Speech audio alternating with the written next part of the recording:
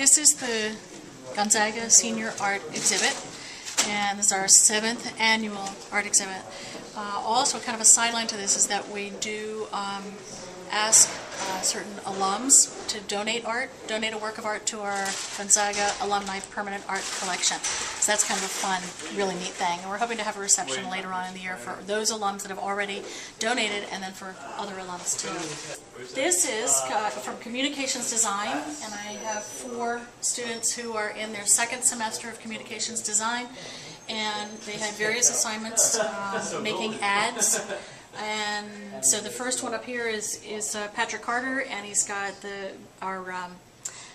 what was kind of a notification to the school, an announcement about the Haiti, our fundraiser for Haiti.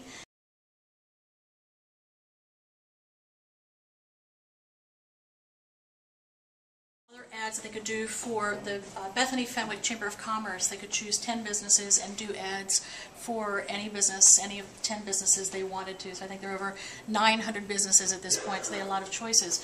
But they come up with all of these images off the web. Sometimes they take images themselves, but they're supposed to come up with their own catchphrase, but use all of the pertinent information for that business that's already in existence.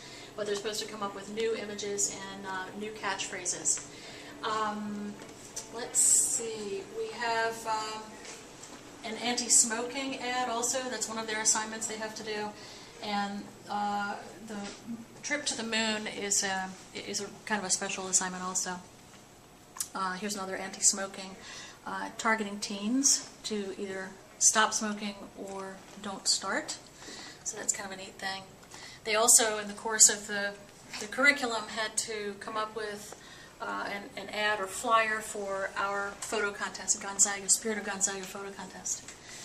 These are 2 works, 2 self-portraits by John Marvin, and this is a pastel, and this is an acrylic, and he's really looking at color and also just the structure of the face and trying to express who he is, and I think they're really pretty fabulous. They're fun. And down here we have photography. These are independent photography students' works, and the first 6 are by Owen Cook, and these 4 over here are by Ford Lands. And Owen has won several awards. One that has gone to national. We haven't heard yet whether he's won the national, but he won a gold key in the regional competition. So it's very exciting, and he won last year as well.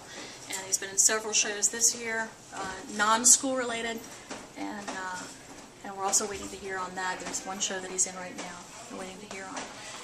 But they come up with their assignments and go explore the world, and they wow me. Cool. So it's fun. Awesome.